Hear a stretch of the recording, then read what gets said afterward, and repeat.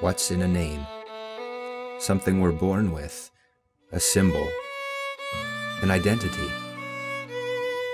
It stays with us until we die and beyond, unless it is taken away.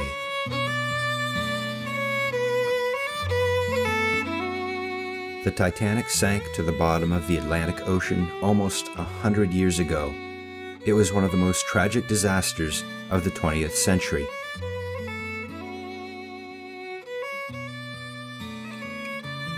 The youngest body recovered after the sinking was identified only as the unknown child. He was buried in Fairview Lawn Cemetery in Halifax, Nova Scotia.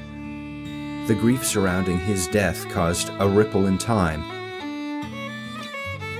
one that spans generations. In 2001, a team from Canada set out to answer the elusive question, what is his name?